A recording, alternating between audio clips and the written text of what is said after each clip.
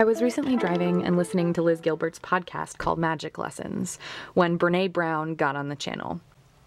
I licked my lips. This was going to be good. She said,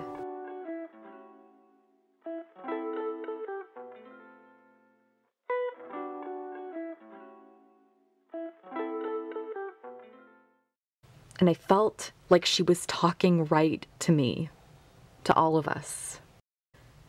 Art scars. Art scars. Art scars.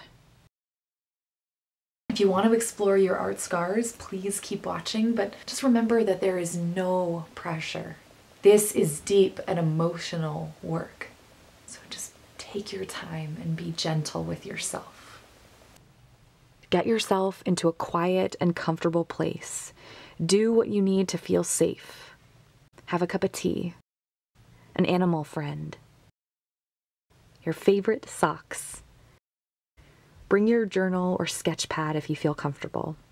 Ask yourself these questions. What did you love to do as a child?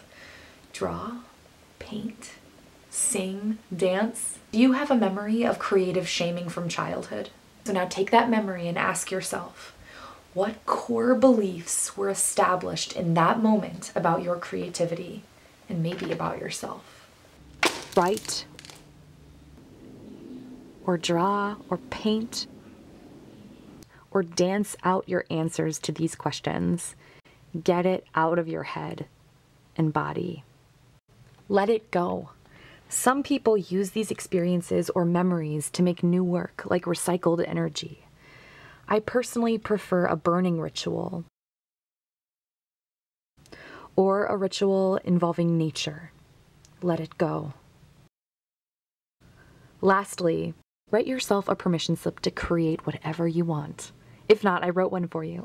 I give you full permission to create from the depths of your soul. Go for it. Thank you so much for watching. I'm Tina with Overall Adventures. I know today was quite an intense topic, and I just want you to know that I am here to support you in your creative journey. And so if you need any extra love or support, please reach out to me. I'm here. So thank you so much for watching. Let's heal those art scars and just keep making. I believe you can do this, and we all can, because we are intuitively creative people, all of us. Thank you. Enjoy. Peace.